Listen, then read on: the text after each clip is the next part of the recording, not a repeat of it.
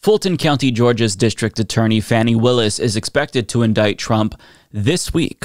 That would be his fourth indictment.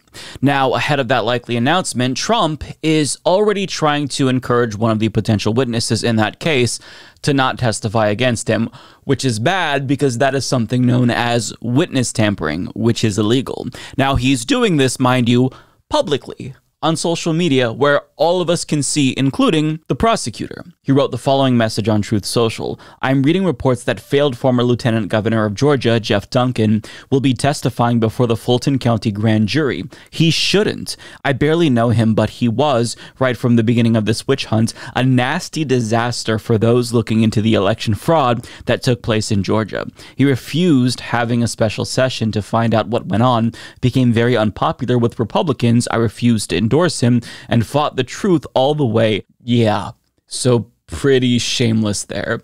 Now, if it wasn't already obvious enough that that was blatant witness tampering, well, legal experts confirmed, yeah, that is indeed exactly what it looks like. That's witness tampering. I mean, we shouldn't need their confirmation, but I mean, it's important still, right, for the layperson, I guess. So, for example, former U.S. Attorney Barb McQuaid says it's witness tampering in real time. Law professor and political scientist Anthony Michael Kreese called it blatantly unlawful.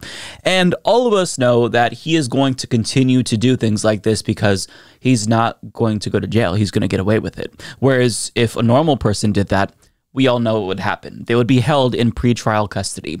So this is what happens when you're an elite in this country, right? You can do anything, including tamper with witnesses out in the open, attack the judge, and you're going to be just fine. Now, he wasn't done tweeting about this potential fourth indictment because he also put out this message to the grand jury saying, quote, would someone please tell the Fulton County grand jury that I did not tamper with the election. The people that tampered with it were the ones that rigged it. Now, he later says, I would be happy to show this info to the grand jury. Now, he's presumably referring to a report from CNN that the Fulton County District Attorney's Office has text messages and emails that tie him and his legal team to an unauthorized voting systems breach in Coffee County, Georgia. And of course, we'll have to wait to see the indictment to confirm this, but if it's true, this is a massive bombshell because the rigging that he accused Democrats of doing, his team did. Like, this is massive stuff here. But need I remind you that Trump was also indicted a third time recently as well, and he's not done tweeting about that case as well because last week he attacked the judge overseeing that case, and predictably he did the same exact thing again this week. He called her very biased and unfair on Truth Social in response to something that she told a January 6th insurrectionist, and he also tweeted a post where she's called, quote, an Obama left-wing activist judge in D.C. whose husband also got appointed by Obama as a D.C. judge, openly admitted she's running election interference against Trump. I mean, he is literally physically incapable of shutting the fuck up. And it is astonishing to me that not a single person in his circle is like, hey man, maybe let's not talk about the cases. But that's all he's tweeting about. He'll retweet some election stuff from time and again, but he keeps tweeting about his trials and attacking prosecutors, judges, tampering with witnesses. Now, he says this after that same judge who he just attacked warned him about engaging in this sort of behavior. She stated, quote, the more a party makes inflammatory statements about this case, which could taint the jury pool or intimidate potential witnesses, the greater the urgency will be that we proceed to trial to ensure a jury pool from which we can select an impartial jury. So he is quite literally making things worse for himself. And Newsweek adds, legal experts have now suggested that Trump may be spoken to by the judge over his latest social media postings. And I have to remind everyone that even if the judge talks to him about this, do you think that a normal person would only get a stern talking to? Of course not. And it's such a redundant point to make because I've said this 100 times. Other people have pointed this out. You can see it.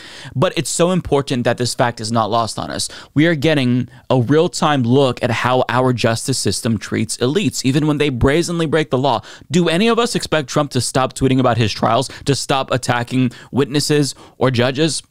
Of course not. But at the same time that none of us expect his behavior to change, we also don't expect any action, right? Nobody's going to take him into custody. I would be shocked if that happened. But to echo what I said last week about this, everything that we're seeing is not taking place in a vacuum. This absolute lunatic is doing all of this and getting away with it, and at the same time, he is the leading contender for the Republican Party's 2024 presidential primary. That is so wild. It's not surprising, but it's still shocking when you step back and look at all of the details, even if we're normalized to it, right? The stronghold that he has on the Republican Party's voters, it just cannot be overstated. In fact, GOP strategists worry that if he somehow loses the nomination, which is unlikely, but if that happens, the entire Republican Party will suffer due to lower voter turnout among the GOP's base. And it's not just that a large portion of the GOP's base is going to be disillusioned if he loses. A good percentage of them might actually resort to violence. And Mehdi Hasan had a really important warning about this on MSNBC, and this aired yesterday, but I'm going to play a clip from it because it's very important. So what happens if Trump is convicted and sentenced to prison, especially this side of an election? What will his supporters do? My NBC News colleague Vaughn Hilliard asked one of them at a rally in New Hampshire on Tuesday. If Donald Trump were to be found guilty by a jury, where do you see this going? Civil war, because we can't live together, obviously. Now, you might just dismiss that as the rantings of a cultish Trump superfan. Just big talk. This country's nowhere near a civil war. That's hyperbole. So have a listen to Florida GOP Congressman Matt Gaetz speaking alongside Trump himself at the Iowa State Fair yesterday. I cannot stand these people that are destroying our country, that are opening our borders, that are weaponizing our federal law enforcement against patriotic Americans who love this nation as we should. We are having a great time at the fair. We love standing with you, but we know that only through force do we make any change in a corrupt town like Washington, D.C. Only by force can we make change in D.C. That's what he said. Still not enough for you? Then listen also to what Michigan Republican State Representative Matt Maddock, whose wife Michonne, a former co-chair of the Michigan Republican Party and one of the 16 fake electors who was criminally charged last month, listen to what he had to say earlier this month at a GOP fundraiser, per an audio recording obtained by the news site The Messenger. If the government continues to weaponize these departments against conservatives and the citizens that are the taxpayers, you know, what's going to happen to this country? Someone's going to get so pissed off they're going to shoot someone. That's what's going to happen. Or we're going to have a civil war or some sort of revolution. That's where this is going. After that audio was released, Maddock issued this statement to The Messenger, writing that he was simply exercising his right to free speech in the privacy of his own home. We've reached out to Maddock ourselves for comment, but have yet to hear back. Now, I don't know about you, but stuff like that sends a chill down my spine. Elected Republicans casually discussing, implicitly threatening civil war, shootings, the use of force. One recent study from Professor Robert Pape at the University of Chicago found that from April 6, 2023 to June 26, 2023, Americans agreeing that the use of force is justified to restore Donald Trump to the presidency increased from 4.5% to 7%, or the equivalent of an estimated shift from 12 million to 18 million American adults. In a moment, I'll speak to Professor Barbara F. Walter from the University of California, who is an expert on civil conflict, author of the book How Civil Wars Start. She says we are closer to civil war than any of us would like to believe. Yeah, and this is because the base of just one of two major political parties that we have in this country has devolved into a full-blown cult. And the implications of this are absolutely horrifying. This political cult is tearing our country apart. And I'm not trying to suggest that everything was peachy keen before the rise of Trump, but he has been able to mobilize the GOP's already insane base in a way that's only comparable to some of the most influential demagogues in human history, literally. And even when Trump is out of the picture, this problem is not going to go away. We're going to have to grapple with the reality that a large portion of this country is that extreme, that unhinged, that detached from reality, that stupid, that self-centered, that hateful. And there are still a lot of people that have deluded themselves into thinking that you can win over a lot of these folks with economic policies or by coddling them. But that's not going to happen. These people want retribution, and economic policies that specifically benefit them isn't going to satiate their thirst for vengeance, right? They're out for blood. They feel angry. And Trump is somebody who is a vessel for their anger, and nothing else can compare to that.